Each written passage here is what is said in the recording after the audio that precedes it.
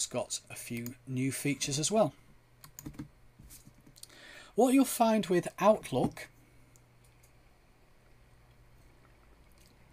is that the ribbon is now standard across all parts of it, because in 2007 you only had the ribbon when you went, for example, into a new mail message or you went to read a mail message. So the ribbon is now standard across all parts. If I go into File, you have the Backstage view, and the Backstage view is where you can do things like your account settings. So you can go and add additional accounts, and you can manage your rules and your alerts from here as well. Now you can do that in other parts of the application, but it's just a quick, convenient way to go and do it in there. On the calendar, if I go to my calendar, I think I'll maximize this as well.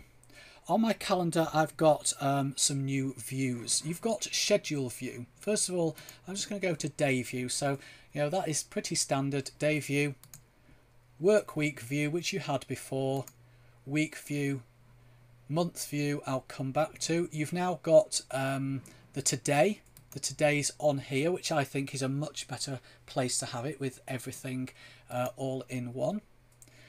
And you've also got next 7 days, so I can actually go and look at the next 7 days. Let's move away from today, click on today, and it actually takes me to today and next 7 days. It's a good way of seeing your appointments for the next 7 days. Under month, you've now got 3 new options. Show low detail, which shows the all-day events in month view.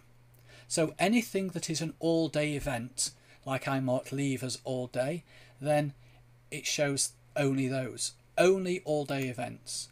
Medium detail will show all-day events and free busy information.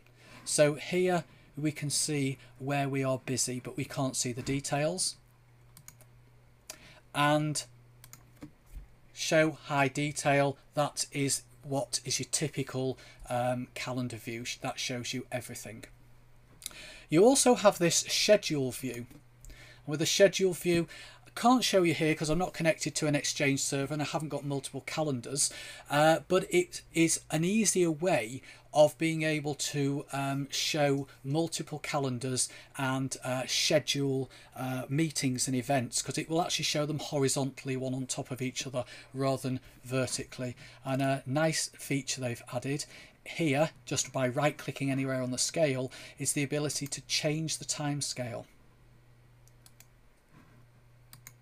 So I can have it displaying every 10 minutes, so I can have it displaying in hours or whatever. Change the intervals. So that's the calendar. If I go to mail, we've got a few new features in mail as well. For example, we've got a meeting button. So let's imagine that we've got a thread going, or it might not be a full thread, it might just be a couple of emails, and you're reading an email and it becomes apparent that you need to set up a meeting to discuss this further.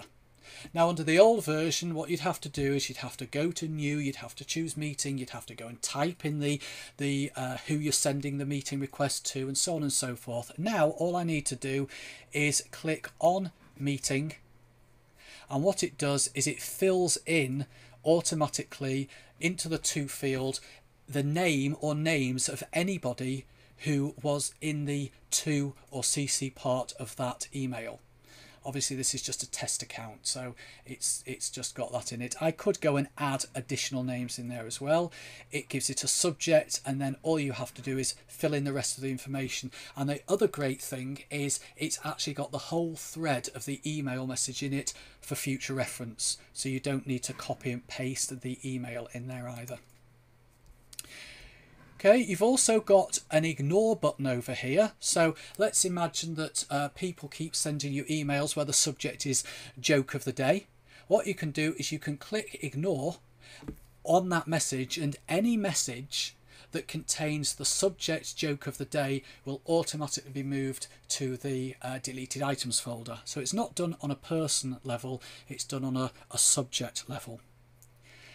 reply and delete. We were talking earlier about some of the productivity boosters, and reply and delete, it might not seem much, but what you can do is you can click on reply, you can send the message, and I'll actually try sending it, should send it, and then it deletes it automatically, sends it to the deleted items folder. So it is saving you a couple of steps. And the big new feature is something called Quick Steps. Now you have a default entry called To Manager. So what it means is if I click on To Manager, then it will automatically send an email to whoever I have defined as my manager. What I'll do here is I'll right click, I will edit To Manager, and what I'll do is put in there Elaine at nwit.org.uk. Click on save, and when I click To Manager, it automatically fills that in for me. Bit of a time saver. You can actually define your own quick steps, and if this will close, I can show you how to do it. There we go.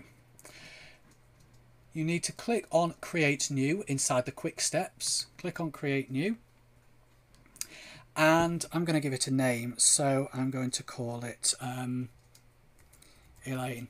Just pretend that Elaine wasn't under To Manager. I now need to choose an action. So what I want to do is create a new message.